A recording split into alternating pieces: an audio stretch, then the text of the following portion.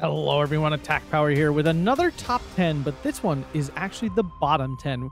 The 10 quote-unquote worst divisions in Steel Division 2.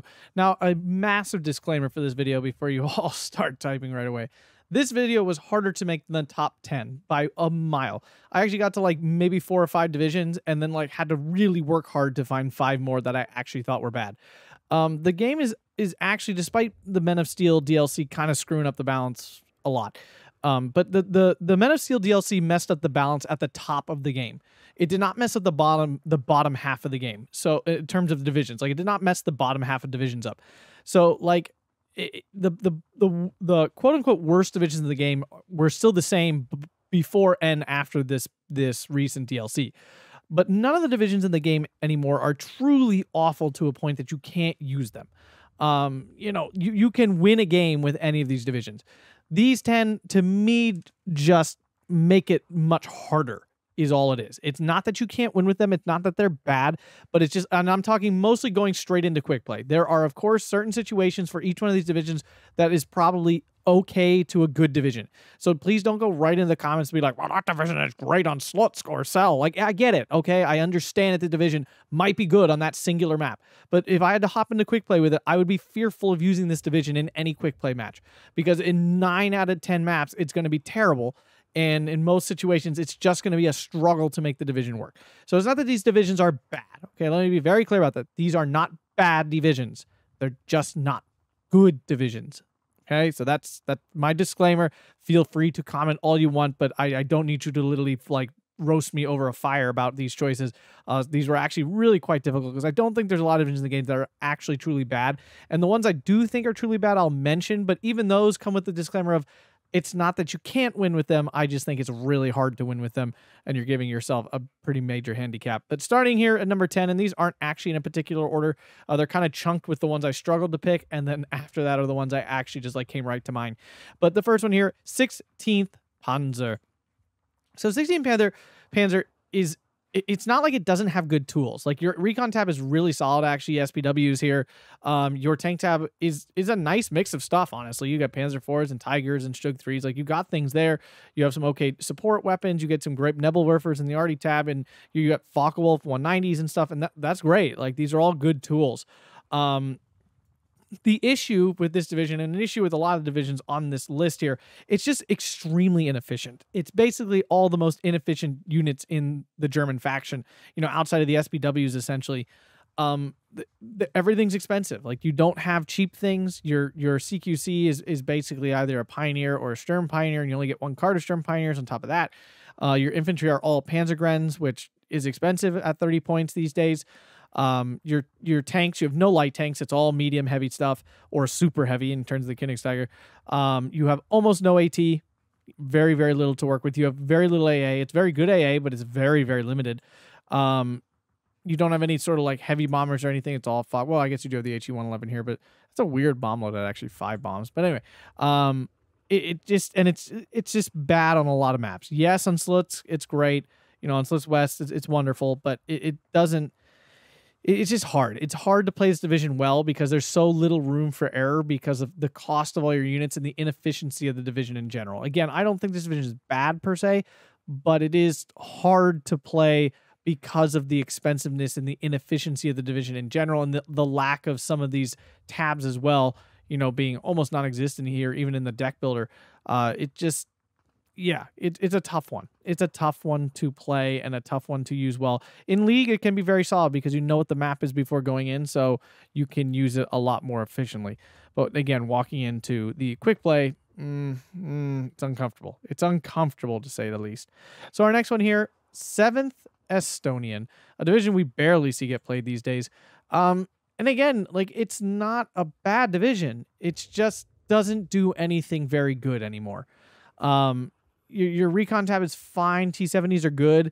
Snipers, 20-point snipers are not that great anymore because many divisions spend 30 points and get an entire unit, an entire infantry squad with a sniper, where this guy is a two-man unit with a sniper that dies pretty easily. So the fact that everyone else gets just better versions of snipers means these guys really aren't great anymore. The infantry tab is essentially standard Soviet units, none of the good ones, like none of the good Soviet infantry, like Strafniki or Sturmoviki Rocks or Strelki Rock, not Strelki, Sapody Rocks or anything like that. And then you have the Mustad Montalid, which are like, like the unit of this division, but they're just not that good. They just don't do it. Maybe at 15 points, but that would be really strong. But maybe that's what this division needs, honestly, is like a 15-point Mustad, and then you just spam these to infinity and beyond. It would be an obnoxious aid, as like the most obnoxious thing ever. But maybe that's the only way you make this division any good. The tank tab is just really middly medium tank stuff. Like some of these units in a sprinkle are really good. Like a couple Churchill 4s or a couple, one carded KV-1L supported by other better tanks. A T-26 card is always nice, but just having all of these kind of oddball tanks in here, they just don't add up into anything impressive. And you really don't have any serious AT. You have some Su-85s, one card only of Su-85s, phase lock to A phase. Otherwise, you have no heavy AT at all. Nothing. There's nothing here that can kill a big, not even big, just a normal, like, heavy-ish tank. This whole division just struggles mightily against. And that really is hard. Like, that's not great. You do get some okay planes. Your arty is kind of just all the more... 122s are good, I guess. 152, not like it used to be anymore. It's nothing fancy. 37 mils are meh. They always are meh. You don't have any of the good support, like really good support Soviet weapons here. So, yeah, it's just a very meh, not that great, hard to get easy wins out of it kind of deck where you're just working hard all the time. There's nothing really unique here. And it's just all the not so great stuff about the Soviets, along with some weaknesses that really hurt it in a very real way. So, yeah, 7th Estoni here, clocking in at number 9. Number 8, another Soviet division here, 9th Guard Cavalry. This is another division that I lost to this in a recent tournament, and it felt awesome, but it really isn't. It has some good tools. It has a good mix of stuff, but the infantry really aren't good. Even with the buffs they had a while back, they just don't do well enough. Your 20-point Gazaki just kind of suck. They're like a hybrid infantry, so they're just not good at anything, is what it ends up being. So you get a lot of those not so great units. Osnas are fine, but they're essentially just a bazooka squad. They're a kind of chunky bazooka squad. That's all they really are. Just because they're the infantry tab doesn't make them any better. The Kazaki PP Shah here doesn't really do much. It's actually a weak Avto for all intents and purposes. It does have Raider, but that's all it really is.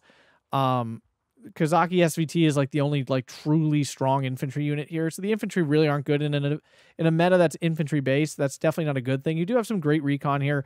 Your tank tab is pretty solid. I mean, you get MCHA's NT-3476s. That's great in a lot of divisions. The Valentines are a nice bonus. The support tab is nothing impressive. You get OB-25s, which is nice, but then it's just kind of nothing else from there. Your AT tab is fine. The most standard mix of Soviet AT that you can get, but limited. You don't have much to work with. The AA tab has the ZIS-12, which is one of the best AA pieces in the game. The arty tab does have a 122, which is good, and the air tab does have the TU-2S. But the infantry tab being so lacking, and none of the other tabs being anything to write home about, makes this division just really not click or do anything impressive. Again, I don't think this division is bad, but I also think it's not easy to win with it. It doesn't do you any favors. You got to work really hard to get good trades, and you got to know how to play the division very specifically and very well to actually pull out good wins with this one, because it can just be a struggle. And that's kind of that's even like the good Soviet divisions just aren't great these days. I really don't feel like the Soviets are a strong division these days. Next one here, hopping over to the Axis, though. We have a division I know I'm going to get some flack for, but me personally, I hate this division, and I still just don't think it's very good, and that's Unternehmen Rosselsprung. Yes, this division is fabulous on the right map. Kostritsa, Cell, that's the end of the list. Orsha East, maybe. That's a big maybe. But yeah, I mean, it's a division with good infantry and phenomenal recon and almost nothing else after that point. You got some okay support stuff here. You do get LG-42 and the 75 mils. Those are fine. Your AT tab is limited. It's very limited. You don't get much to work with here with one card each of these packs. Your AA tab is really bad, with the flak filling being the only thing that matters, but in a weird spot to where to put it exactly, because you need to play this division aggressively. Your AT planes are extremely important, but if they get shot down, you're kind of screwed. Your RD, you do get the 105 here, which is a pretty good RD piece, but outside of that, there's really nothing here at all. And yeah, I mean, your tank tab is almost non-existent. It's again just one of those divisions. If I was taking it into quick play, I am terrified. Yes, it has some great infantry. Those infantry are expensive though. Like your great infantry are Brandenburgers and stuff, and those aren't cheap. Now there's all kinds of other cool infantry in here and stuff, and I'm not hating on the infantry tab. It is a fun infantry division to be sure, but it can be really tough on a lot of maps to pull out wins. It does. It just lacks in a whole lot of ways, and you can get bullied pretty hard. Again, those flakverlings go down. You're going to get absolutely smacked by air stuff and all that good things. Your AT gets shot down. You have no way to kill a big tank anymore if the opponent has any AA at all to stop the Ju-87s. And Brandenburgers are very good, but there's plenty of infantry in the game that do fight them toe to toe. Do actually match up with them pretty well. If the opponent has any sort of light AT and things to deal with your armored car spam, well, all of a sudden the deck is kind of a fish out of water. So yeah, again, I'm not saying it's a bad division. I'm just saying I think this is one of the harder to win with on a lot of map divisions in the game.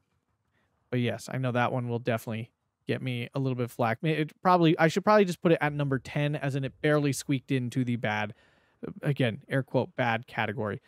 Our next one here, another Axis division, 4th Alpine. Where are you? All the way down here at the bottom. Yeah, kind of just suffers the same issues as Unternehmen for all intents and purposes. Your infantry are really good. I mean, this one's kind of different because the infantry are actually really cost efficient, right? A lot of them are 20 points and stuff, but they're also not nearly as good. You do have one of the best CQC infantry in the game in the term of the Pianeti here with their flamer grenade combo. That is very strong. There is no question of that. But outside of that, the infantry are extremely lackluster. They are 20 points for an MG42, so that is something to be said for the division. But the recon tab, not nearly as strong. Although you do get some auto cards and stuff. It's not like you don't get anything, but it's definitely not nearly as strong as Unternehmen. Your tank tab is awful. I mean, you do get the P2640, which is a nice little medium tank, but everything else is awful. The sport tab is worse than Unternehmen. The AT tab is about the same, maybe a teens. No, it's basically the same. You do get another card of pack 40s, but you don't get the card of pack 38, so you actually end up with net less AT guns. Your AA tab is probably worse. I don't know. It's also bad. I mean, honestly, 20 mil. If 20 mils are your main AA, it's bad. It's not a good thing. Your RD tab does get the Italian RD guns, which are really good. But they're not like phenomenally really good, but they're just really cost efficient good. Your air tab is very similar to Unternehmen, where you're kind of leaning very hard on your AT planes to do all the work for you.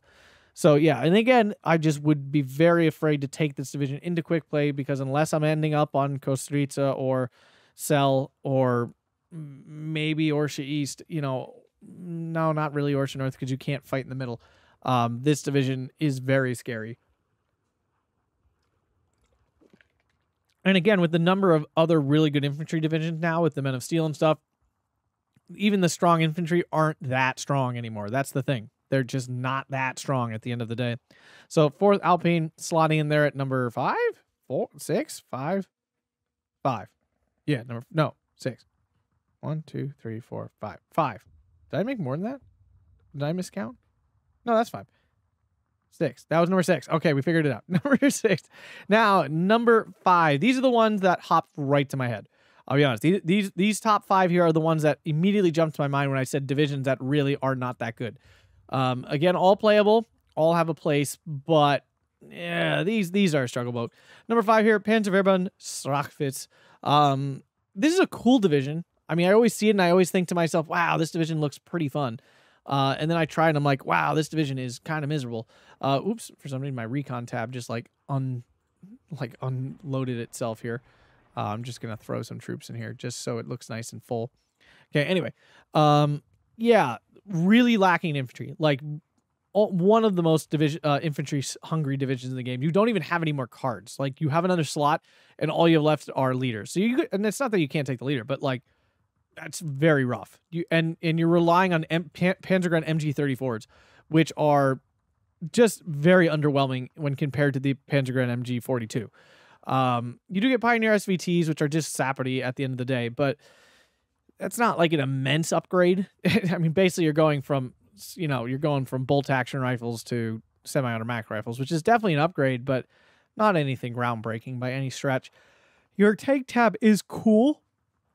It's a neat mix of tanks. It absolutely is, but Panzer IIIs I want them to be better than they are, and every time I use them, I'm like, oh, these are going to be so great. They're only 30 points. Double machine gun. They got, semi-okay armor for 30 points, but the gun is really quite bad. And, the HE does very little damage, so the tank ends up being very meh. You do get Panzer II Lukes, which is nice. So you get lots of those, which is cool. Panzer T-3045, and, it's a card of Tigers here. Again, you get a cool mix of tanks, but it just doesn't really work. Your AT tab, not great. You just get some Stugs and stuff. Your AA tab is fine. Definitely has some good units here. Panzerwerfer is nice, but it's nothing crazy. The Werfrahmen is fun too, but again, nothing crazy here. Again, there's a lot of tools that look good on paper. When you play the division, it's just a struggle. It really is. Your infantry suck, and this is an infantry meta. So when your infantry are that lackluster, having good stuff around it doesn't always make up for it. Like the SDK Z251 is phenomenal. Love this thing. It's absolutely great. But it just doesn't solve the other problems with the division, that it just is lacking, and you can't vet very much. So your bad infantry are even worse then, because you have very few infantry. I could vet some of these, but I'd end up at like 50 infantry, and your infantry don't do that well to start. But it's just not a very good division these days. It's tough to use, and it's tough to win, and it's not the most enjoyable experience, at least in my opinion. And again, it's unique, but it's not like crazy unique. It's not like units you don't see in any other division except the Panzer III, essentially. The short barrel Panzer III. Everything else is pretty like, okay, you see those around. Slotting in at number 4 here, we have a Soviet division in the 19th Tank Corps. So this one suffers very similarly to Panzerverbund with a horrible infantry tab. Absolutely horrible. It's just so limited. I have nothing vetted here, and I still only have 55 infantry. Like, that's so rough. It's just, that's so bad on its own. Having lots of Rezuka is fun. It's nice, but it doesn't help the problem that much. Your tank tab is good, but it is very expensive. Like, you don't have any medium tanks at all. You have no T-3476s whatsoever, except this OT-34 in the support tab. That's not good. Like, having only T-3485s and stuff to work with is not a good thing, because you just have no flexibility. And when you come up against any sort of like Stug or Panzer IV or something that can it basically easily uptrades to the T-3485. Like, your T-3485 dies, and the trade straight with the Stug, and it was an 80-point tank killing a 95-point tank or a 110-point tank. That's not good. Like, that's very bad. That's a losing combo right there. So it just doesn't, it's not that great. You do get some okay support stuff. Your AT tab is not good. Your AA tab is fine. It's not amazing, but Soviet AA is not amazing in general. Your RD tab does have some big guns, but these big guns don't feel great. I don't know why, honestly. The 203 is just, almost too big. It's easy to kill because it's like a tracked thing, so it seems to die a lot faster. Not great. The air tab is pretty good. I mean, you get the Yak-3, which is actually a semi-okay fighter for the Russians, truth be told. The Mitchells are nice bombers for sure, but this lack of infantry, again, as I talked about, it's an infantry meta. So the divisions that are severely lacking in infantry severely lack in doing well. It's hard to do well when you have nothing of the main thing that currently powers the game, which is infantry. So 19th Tank, a division that is very unpleasant, and especially, I mean, there's like two to three maps, basically the slipped maps for that division. Anything else is absolute struggle. It's just a painful struggle. Slotting in here at number 3, an oldie but a goodie that sits in the worst divisions category, really can't seem to go anywhere, and that's Korok 559 here. There's cool things about this division, like there always has been, like tons of really unique light tanks and stuff, a whole lot of light tank spam, some cool infantry. You get some really super unique armor cards and stuff, but I mean, it's not very good. Like it isn't. The tank tab is bad. At the end of the day, you only get 2 T-34s to work with. Well, I guess 6 here with the other one over here. You have basically no other medium tanks. You have a single weird, incorrectly numbered vet. Like you get more than normal Tiger T here. The infantry aren't actually good. They're unique, but they're not good. Ever since they nerfed whatever it is, the Shupo, used to be 15 points and you could spam like 4 billion of them and it was a horrible experience. So they nerfed them to 20 points and the division has never recovered from that nerf ever. It's been, and before that, actually, this division was super duper. Believe it or not, this division was the terror of the game for a while when JU-87s were absolutely broken and nuts. You could just JU-87 spam everything everywhere. It was kind of crazy. It was very early in the game when this division was really, really good, which is funny to say these days because it's been so many years since this division was even on the map of goodness. But yeah, it's just not very good. There's just not much here that like really does well. Everything's a struggle. It's got some okay units, but none of it puts together to be strong, and nothing really performs above the curve at all. Your cheap units are bad. So it is what it is. You know, Korok just kind of lives down here in the bottom 3. Our next one, the brother of Korok, so like honorary sibling, 52nd Sikrings. I would actually say Sikrings is a little better than Korok. If I had to pick one, I would take this one over Korok.